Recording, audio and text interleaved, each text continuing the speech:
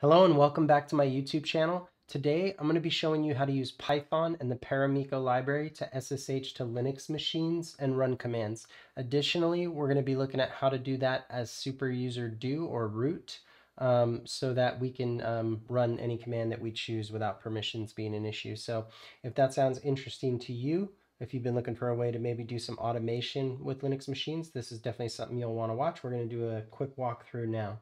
So I am going to load up my editor, which is PyCharm, and I've already created a brand new project called Paramiko-SSH, and inside of that, a virtual environment has been created under the VM folder, which I have sourced in my terminal. So that's where we're going to get started. The next thing we're going to do is create a new file. I'm going to call that file commander, no extension, and then we're going to call out where our interpreter should be loaded from and import the Paramiko library. Paramiko is not installed yet, so we're getting an error. So if we head over to our terminal, pip install Paramiko, that'll take just a second. Great. All right, now next step, we're ready to set up our client. So paramiko.client.ssh client is how we instantiate Paramiko, and now we have a client. And the next thing we want to do is load the system host keys. So this will do just like what it says. It'll load the known hosts file with all the keys for existing known SSH systems so that we can utilize those without having to add them. Client.connect is how we'll actually connect to a machine. And for this course, for this tutorial, I have already set up some hosts in DigitalOcean. So I'm just grabbing an IP address here and then pasting it here. I set these machines up for a course that I have. And so they've already got a username I created on it called JBond. You'll want to do something similar. If you don't have a machine to test with, you could use your Mac if it's running SSH. Otherwise, I assume you've got access to a public cloud like DigitalOcean or AWS or GCP, and you can create a virtual machine there, establish a username and password, and you'll be able to log in with it using this. So next thing we need to do is run a command. So we're first going to capture all the input returned from this command, which is exec command. So the method is exec command. So we call it the Paramiko client and exec command for execute command. And I'm just going to run the command who am I. After that runs, we need to say for line in standard out dot read lines. So for the line in the standard output, so whatever comes back, we want to print the line with no space, no white space. Okay, and the last thing we need to do is basically tell Paramiko that we're not going to be sending any more input, so it's safe to close the channel. If you don't do that, you'll get an error. Okay, now let's give this a test. We'll want to actually first just set the execute permission for commander, so we'll be able to run it with the /. If this works, we'll see JBond, and we did. And now just to prove that it is working, we'll change the command here to LSLA to list all the files and folders on the system. Fantastic. So we know that's working perfectly. This is great. We could utilize this to run any commands we want with the exception of commands that require root level privileges, which we're going to show you now how to do. Or I'm going to show you now how to do. So before we close, we're going to keep instead of the LSLA, I'll keep the who am I here just to keep it running two commands. But we're actually going to create a channel, client invoke shell. So what this does is it creates a shell. Instead of doing this, one command execution and closing the channel, this will create a channel with a shell and keep that shell open. So we could run multiple commands and go back and forth until we decide to close it at the very end. So after we've created this shell, we're essentially going to want to look and make sure that the channel is ready to receive input. And the way we're going to do that is by checking the buffer. So while not buff ends with, and then the $sign is saying, hey, I'm looking for this $sign prompt. Until I see a the line that ends with that, I know that we haven't seen the prompt yet. So to receive the input from the channel, we have to do a channel receive. We then have to say the number of bytes we want to receive, which I always just do 9999. And then we have to decode that for UTF-8 to make sure it's readable. Okay, and then every time we do this, we want to append the response to the buffer. And then this way, through each iteration, we're checking, is it on the buffer now? Is it on the buffer now? Is it on the buffer now? And we'll just keep receiving line after line, packet after packet, the data from that channel until we're sure that it ends with $. And once we see that, we'll then allow it to break on out of this while loop and move to the next section. That's how we'll know it's ready to receive a command. And so in this case, the command we're going to want to run is a sudo -s. And to send that, you say channel send and command, and you have to encode it when you send it. Now that we've sent it, we need to, we're going to get a response. And in my case, it's going to ask for a password.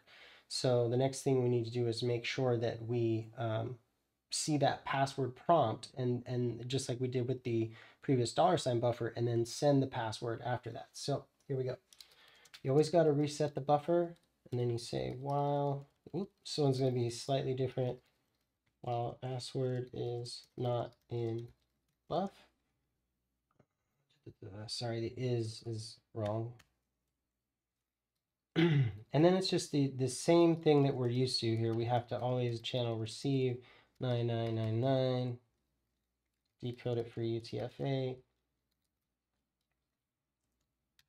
append it to the buffer.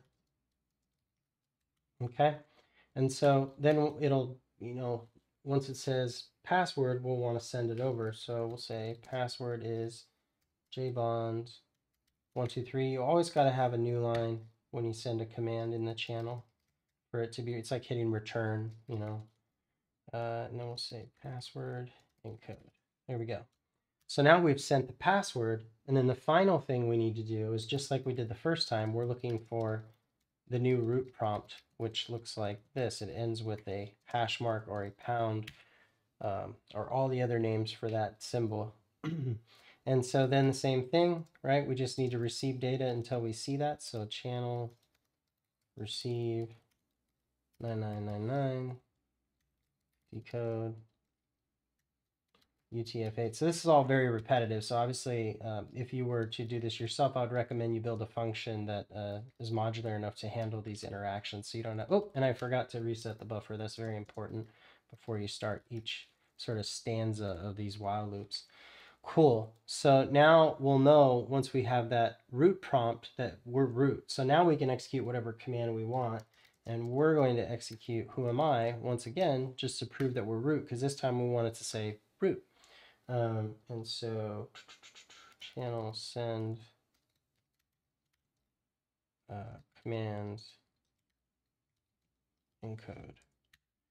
Cool. And then finally, we need to receive the output of that command. So basically, like once we send the who am I command, we want to receive the prompt one more time so that we know all the data has come back.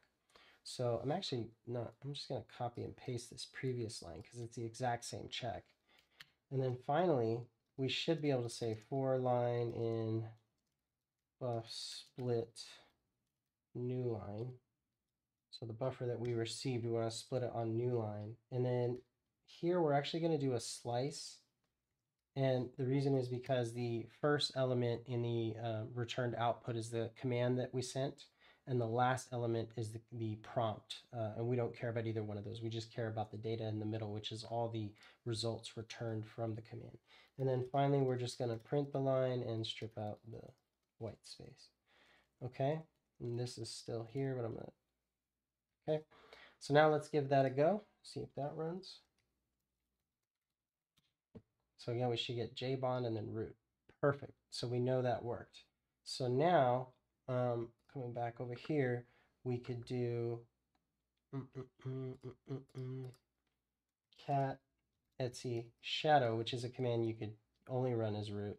And then up here on this one, I'm going to run the same command. Now, this is going to fail with permission denied, but I'm actually not printing any errors right now. I'm only printing the standard out here. So right below that, I'm going to go ahead and print standard error. And that way, otherwise we'd get nothing printed on this. But with that, we'll see that it'll say permission denied, and then it'll say root. Let's see. Yeah, the standard error output's a little ugly, I think. Oh, maybe that's not how you print the error on standard error. But definitely the cat Etsy shadow worked. Let's figure out why standard error didn't work. Probably have to print that differently. What did I do? Oh, it's the I'm not. You gotta do this output the exact same way. So we'll do this. It's an object and not a like a stream and not a cool. So now if I rerun that, that should work. Yeah, that looked like it worked. There you go, permission denied. So that's our first command running where we're not root. And then boom, we're able to do this. And so now you guys have seen all my encrypted root passwords, the hashes for those, so you can just crack them and break into my machine. But it's a DigitalOcean machine, so I don't care.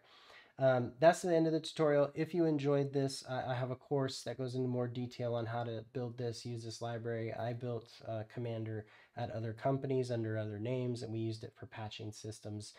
So you would add, traditionally threading to this and make it really fast so you could manage hundreds of machines in seconds. So I hope you enjoyed the tutorial, and if you're interested in the course, you can find it at ansibleclone.com, and I would really appreciate it if you like and subscribe to the channel. Take care.